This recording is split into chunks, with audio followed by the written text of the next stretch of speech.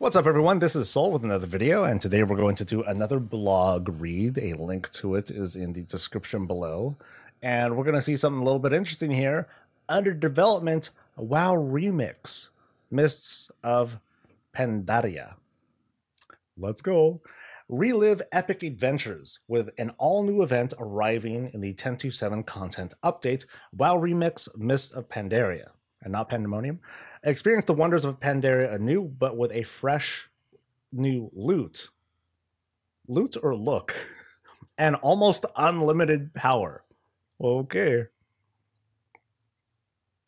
What is WoW Remix Mists of Pandaria? World of Warcraft Remix is a time-limited event which allows players to re-experience the entirety of the Mists of Pandaria expansion at an accelerated rate from level 10 through 70. All loot has been completely overhauled and has powerful new effects, allowing players to shape their experience, power up, and power on. Features include accelerated leveling and content allowing you to take on nearly every quest, dungeon, and raid. Create a new WoW Remix character starting at level 10 to adventure through the event up to level 70. A mountain of loot to get powerful items from everywhere. Quests, chests, creatures, and bosses. Customizable items allowing you to power up as far as you can go to take on tougher content. Convert unwanted items into bronze, which can be used to upgrade items and purchase cosmetics.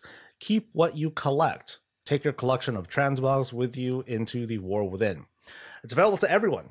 No expansion purchase is needed, but a World of Warcraft sub for game time is required to begin this fast-paced adventure through Pandaria. This means that classic players can also participate in the plethora of Pandamonium by simply installing the modern client. While trial accounts will also be able to experience the WoW Remix without a subscription or game time through level 20. Accelerated leveling and content. With WoW Remix Mists of Pandaria, there will be no slowing you down, and you'll be able to take on nearly every quest in every dungeon and raid right out the gate with accelerated leveling. View the chart below for the availability of each type of content. So 10 through 70. So it scales. And we start off with Jade Forest, and then you have the scenarios, you have the dungeons and raids, and then you get a lot of dungeons. 1, 2, 3, 4. So it grows. And then you play through the patch content. And then more of it. Wait. One zone, another zone plus the patch content, then another zone. And then by the time we're at level 35, we can play by the time I'm level 25, I can go into Mogashan Vaults. And then by the time I'm 35, I can go into Heart of Fear. And then Terrace, and then it just keeps getting bigger and bigger. So Veil of Eternal Blossoms at 40, at 50, I'm playing through patch content, including that, and heroic raids. I gotta read through the rest of this. What? I'm like, what? Creating your new identity. Create a new modern WoW character to undertake your adventures in Pandaria. Collect a variety of powerful new items and transmog, then take your transmog with you when you continue your adventures in the War Within. Additional character slots will be available so that you have room for your new fully leveled and fully geared hero to join you in your continuing adventures through the World Soul Saga. So we get more slots, and then we can take this character into World Soul Saga. All remix characters created during the event will convert to a standard character to play with in Modern WoW.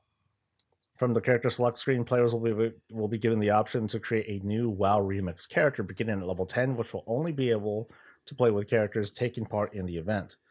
Characters in the selection screen, which are only available to play in the Remix event, will have an icon next to the character so they can easily be identified. Once you've created your character, you'll begin your new journey in the Timeless Isle and meet up with the Infinite Dragonflight and Eternus, who will set you on your path. So we're taking the side of the Infinites. Got it. In the Remix, players have the opportunity to collect a variety of items from just about anywhere. Quests, chests, creatures, bosses, and more. New customizable items will be yours for the taking, and each item slot has their own unique identity with spell gem sockets. These sockets come with exciting turbocharged new effects similar to trinkets. Everything is a trinket? Each time you loot new items, you'll have a chance for powerful new upgrades, allowing you to push the limits further and faster than ever before with uncapped progression. As you progress, you'll gradually become more and more powerful as items also grant increased permanent stats. What is this, dude? Here's some examples. Okay. Life Storm. Summon a storm, call down 5 bolts of lightning every 1 second. Each bolt inflicts nature damage to an enemy within 30 yards. During the storm, just crazy stuff happens. Fits in a meta socket. Thundering Orb. Transform into an orb, inflicting nature damage to... So it's like Dynasty Warriors or something like that. Oblivion Sphere. A colossal orb of pure void that increases crit strike damage taken by enemies within 15 yards. After 4 seconds, it explodes. Okay, so these are meta gems, and then there's primordial gems. We'll kind of skim through this. Every 3 seconds, you build up a charge of hailstorm. Upon reaching 10 stacks, you'll unleash a hail on enemies within 50 yards. Your abilities have a chance to grant all allies a shield absorbing damage and applying numbing cold to all enemies within 50 yards, which is a defensive sort of thing. Wildfire. Your abilities have a chance to inflict additional fire damage and spread wildfire to a nearby enemy. And it spreads. Tinker gems. Tinkmaster's shield. So this is these are all, so primordial, and then meta, and then tinker gems. While you're above 80% health, your attacks consume 2% of your maximum health to inflict damage. This is wild. This is so wild. Sunstrider's Flourish. Your crit strikes erupt in a fiery explosion, inflicting fire. What the hell is this?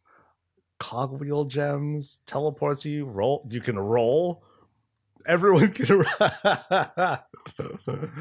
Cloak of Infinite Potential. You'll also be able to earn an artifact cloak that gains permanent power increases as you play. Power you earn on your strongest character is shared with alternate characters, created for the event to make leveling even faster.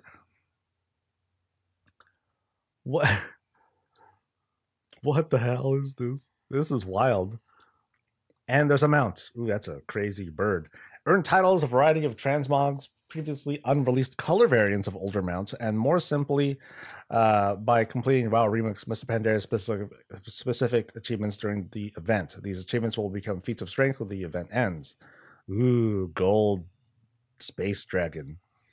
Welcome to a Bronze Age. There's no such thing as a bad drop, and any drop you can get can be converted into a new currency, bronze. You'll be able to use this currency to purchase upgrades and WoW account-bound cosmetics. Head to a bazaar in any zone to purchase everything from transmogs to mounts, toys, and more. This allows players to purchase items that were previously unable to obtain or difficult to obtain as random drops by simply spending this new currency to add them to their account's collection. Players won't be able to use the auction house in Remix. And it's in 10.2.7. So this is...